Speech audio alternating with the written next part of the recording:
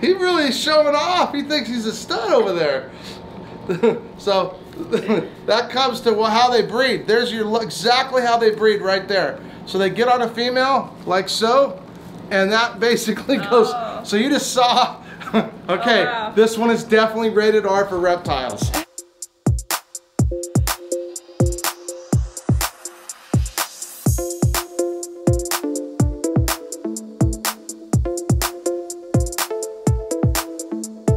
Kaye, what are you doing to the tortoises? This is a male, by the way, guys. Nothing, I promise. So now that you've seen that it's a male, you can go tell everybody about this video. Oh my God. Kaye, if you haven't watched the last tortoise video, you need to watch the last tortoise video because it took me 20 minutes to clean that mess up. I don't know how long this one's going to take to clean up. He really is showing off. He thinks he's a stud over there. So that comes to how they breed. There's exactly how they breed right there. So they get on a female like so, and that basically goes. So you just saw. Okay, wow. This one is definitely rated R for reptiles. Definitely rated R for reptiles. So where does this come from, Kaye? This is a Greek tortoise, and they're actually located in North Africa and some parts of Europe, and also Asia as well. And this is almost as big as he's going to get as an adult, full grown, about between 5 to 8 inches. And that's a boy. This is a boy. Yeah. And what do you have there, Jay? This is actually also a boy. I thought for sure it was a girl. Oh. This is a Russian tortoise. Now this Russian tortoise was obviously imported. Lots of people bring them in from Russia. When it came in, it was about this big and it was real dark because it grew real slow. But then it got in captivity. Started eating a lot, and it grew all this brand new light shell, and it looks all different. So I just wanted to show you kind of some of the characteristics of shell growth. Now here's another thing about this that's unique. You see the shell, how it actually didn't grow very good in between these scoots. So you can see that there's no separation because it was probably a 25-year-old tortoise at this size. And then when it started growing mostly just on the outside edges. Normally they're deformed when they grow like that, but this one grew just perfectly fine despite all that. Oh wow. And I don't know, Kaye. This guy is like, I don't even think we can put him down. What do we do now? We find him a girl. I've never had one go that crazy. I mean, like, that's going crazy. I think I'm gonna go put him on Instagram. So here's something I never even knew. I didn't know the bottom side had this unique little footprint like that. So this is actually pretty incredible video, guys. It's one thing for them to stick them out, and it's another thing to locate exactly what they look like. And this wasn't planned by any stretch of the imagination. We didn't play, you know, any Barry Manilow or anything to make this happen. It just took Kaye holding them for 1 minute. But anyway, so that is actually pretty unique. I didn't have any idea it was like that. You want to hold that for a minute? Mm-hmm. That is crazy. So what do you guys think about that? You got to comment what you think. Oh. See that? He heard he was going to go. He didn't want to be Insta famous. Oh, maybe he does want to be Insta famous. Maybe he just wants to get another run at it.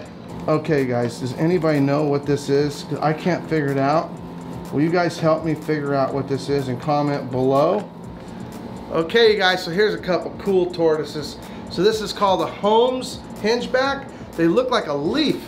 They come, of course, they should look like a leaf. They come from real marshy area, Cameroons, Ghana, all over Africa. Quite a pretty big range.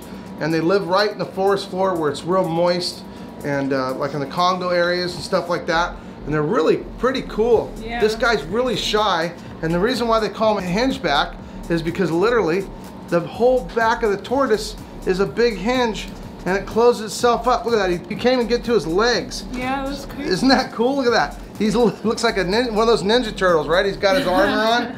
Look at that, he's so closed, it doesn't even look like, it looks like one piece right there. But that actually opens up about that far, and then his legs drop out. But that's one of his defense mechanisms. But you can see its legs are protecting it in there. It's way in there, so it can't get anything in there.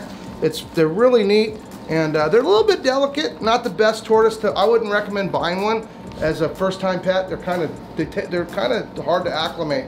This one's been in captivity. Like, they just don't acclimate great to captivity. Okay. This one's been in captivity for multiple years. We had a woman here named Linda, and this is one, she actually passed away, and we kept some of her tortoises. She loved tortoises, and this was her tortoise, and it's kind of special to us around here. Yeah, and beautiful. This is a Burmese black tortoise. The reason why they're black is literally because they got to absorb all the heat. This is like the 4th largest tortoise, or 5th. The brown is bigger than the black. They come from Burma. You know, they come from the mountains, and they're really social. I was actually told these tortoises are one of the only tortoises, one of the very few tortoises that protect their young. They stay by the nest. They stay by the nest, they protect their babies. They have a motherly instinct, and they supposedly can call and get to their mothers. Now, I mean their babies. I don't know about all that. I did read it on the internet. I'm just kidding. I was told by a pretty reliable source about all that incredible stuff, because it's all new about them. And they're really pretty. They they're dark like a Galapagos and an Aldabra. Yeah. They get big. They get like 100. These get about 125 to 150. The browns can get like a solid 150, almost as big as a sulcata. Oh wow! And they're very cool, very social. Got a really cool disposition. So, what do you guys think? Cool or what? So cool. Look at them together. Look at that. Different. They got a spur on their thigh too. See that protection? Obviously, it's a common protection for them, because there's big old spurs right there, just like an African spur thigh. Yeah. But different continent, different place, and really cool. Okay, guys, this is a really cool tortoise. It's a golden Greek, but I honestly think it's not just a golden Greek. It's a hypo golden Greek. But it's really exceptional, super light. Comment below if you know I'm full of baloney. Set me straight. It's absolutely gorgeous. It's one of the nicest ones I've ever seen. You see there's no black pigment in the shell whatsoever. It's very golden, very golden, and it's beautiful. They come from Europe, all back there, along with those, you know, close to the other Greeks and the Russians and all that stuff. It's a beautiful tortoise. It's a beautiful captive born one. You can see the original scoots, the baby scoots right there in the middle. And you can see that it still has the little bumps on it. So this tortoise is captive born, captive raised from birth. And that's one of the ways you can tell, because they get rubbed smooth when they're in the wild. And so this is a gorgeous animal. And what do we got here? I actually dig these guys. Go ahead. These are the redfoot tortoises. And if you watched the other video, we actually talked about a yellowfoot, so make sure you go watch it. This tortoise is from South America. And there's actually a dwarf version of this tortoise, and it's called a cherry. Super cute name. Yep, cherry head. Yeah, and as adults, they get about the size, but slightly bigger. And Jay, did I miss anything? You didn't. The cherry heads. Okay. You know, the funny part is this guy here has almost the same color as a cherry head. Okay. He's from an area that I don't even know, but one time there was at an importer, and they had these babies and they had really bright heads, and I thought they were maybe cherry heads, but they weren't. Because obviously a cherry head never gets this big, but the cherry heads have, sometimes their head is like that color but twice as much red. Right. And it's really cool. Look how cool. And I forgot a lot of stuff about my yellowfoot tortoises. They come from the same general area, and they come from a real marsh area with really South America is nothing but tropical anyway. But they like a lot of water, they eat a lot of fruit, fallen fruit, bananas, different things like that. And they're really cool. They're very sociable, cool. And they do really good in captivity. Awesome. Thank you so much, Jay, for fun. hanging out and showing us all your tortoises. Everyone, make sure if you're watching this video, go below, click the link, and go to his channel and subscribe, because he knows everything about animals. You'll love all his videos.